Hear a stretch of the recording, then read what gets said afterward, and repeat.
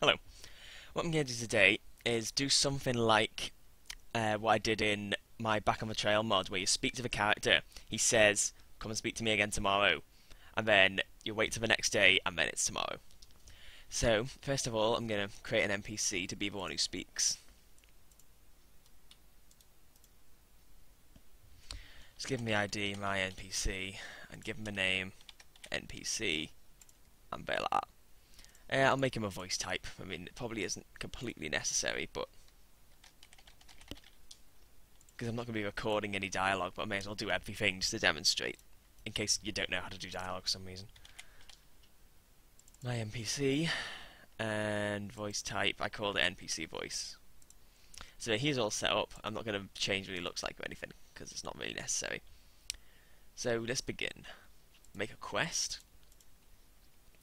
So quest name, give it a name, and give it a unique ID. My quest. Priority 55, and I'm going to start this game enabled. So we'll start. So quests. What we'll do is go to quest stages, and I'll create a stage 10, and right-click new in the log entry. And now I'm going to do the result script. I hate writing these result scripts in the new Vegas GECK, because if I make a mistake, it won't tell me and just delete the script. So what I'm going to do is set objective displayed my quest, which is the ID of the quest, 10, which is the stage I want displayed, and 1. Now click off it. Oh yes, it saved it first time. So what this will do is, when stage 10 is set, the objective for my quest stage 10 will appear. So now I'm going to do a quest objective, and in index I'm going to put 10. I'm going to put come back tomorrow. Now that'll be used later. And now I'm going to do another stage 20. It's tomorrow. Go to quest stages again and do 20 and right click new. Set objective completed my quest 10-1. Yes, works first time. Now I'm going to copy over this so I don't have to type it out again and maybe mess it up. But I'm going to change where I put 10 to 20. So when stage 20 is enabled, it will set the objective for stage 10 to be completed, which is the objective we had here, and it will display 20. And the quest objectives are defined here, so this is what will appear. Come back tomorrow, and it's tomorrow. So now what I'm going to do is set up the topics to trigger those stages. So at the moment I've just got the stages that do nothing. So I'll make a greeting. I'll make a new greeting. Come back tomorrow and we'll do this thing. And so now we're going to condition it so that only your NPC says it. Get his ID, and this is the ID of the NPC we defined before. Now again, I'm assuming you have an NPC in mind for the one you want, but I just created one for the purposes of this tutorial. And we're going to hit goodbye. So what this will mean is, you know, when you speak to an NPC and it doesn't enter conversation, it just comes up, he just speaks, he says, "Oh, petroleum in my Harvey sure makes you whisper nuclear winter." That's what this will be like. It'll just come up and he'll just say, it won't enter speech, because I've checked goodbye. He'll just say, "Come back tomorrow and we'll do this thing."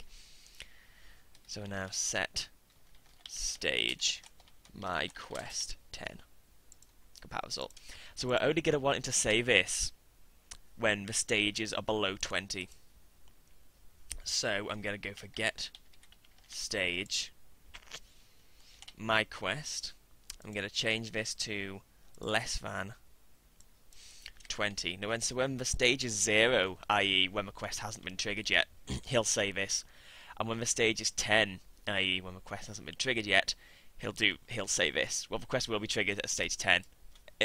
It'll say, as we've done before, come back tomorrow. So now I'm going to make my second topic, which is where he starts to speak. Looks like it's tomorrow. We can get this thing done. So I'm just going to copy all these conditions and paste them in, but this time I'm going to set it so this is only said equals 20. So what's going to happen here is when stage 20 is set, he will say this line instead of this line. And from there you can set up all the rest of your dialogue, but I'm not going to do in this tutorial, but I have several dialogue tutorials and just a general one for quests. So now what we're going to want to do is make a script for this quest. Oops, didn't mean to do that. SCN, and just give this. This is just the name of the quest. As long as it's unique, it'll be okay. So now we're going to create a variable. This is a lot like what we did in the getting something to happen daily. I'm just creating a new variable. It can be called anything, but I'm calling it today for ease of ease. So I'm going to go begin game mode, not mid. If today doesn't equal game day, set stage my quest 20. End it. I should probably put another condition in here because otherwise this is going to start straight away. So if get stage my quest equals 10. Actually, I'll swap these around so it comes in that order.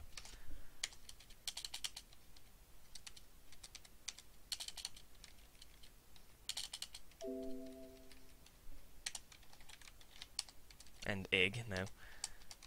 End. Okay. And I'm going to set this to be a quest script. So what will happen is this variable today, I haven't set it to anything yet, but I will do it in a sec. So what's going to happen is if the stage is 10, and if the variable for today doesn't equal game day, it will set stage 20. So basically when it's tomorrow, but at the moment I haven't set today to be anything yet. It worked first time. I always love it when it works first time. So now we're going to have to look for the script that we just wrote. So my quest script. And we'll go back to topics. Come back tomorrow and we'll do this thing. So I'll add another line into the result script because now we can. So set my quest dot today to game day. And it worked. Excellent.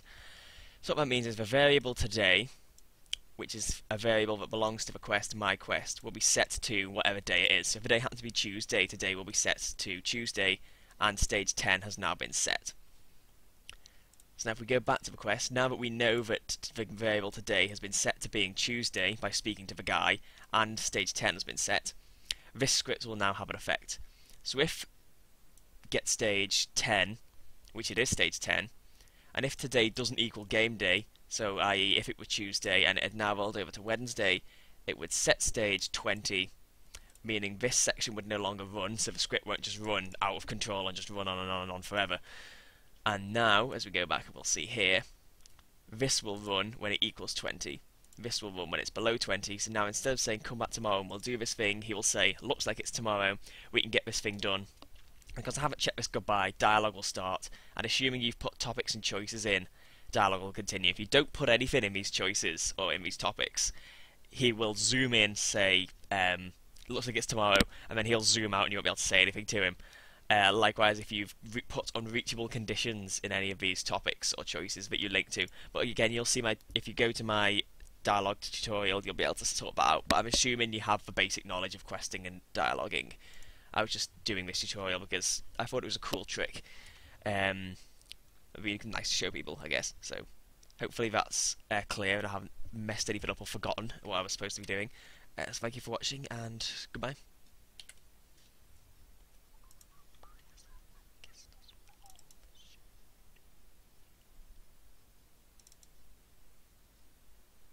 Oh, are you kidding me? Hello. What I'm going to do in this tutorial is demonstrate how to have something happen. You pressed F9 instead of F10. Oh god, I fucked myself there.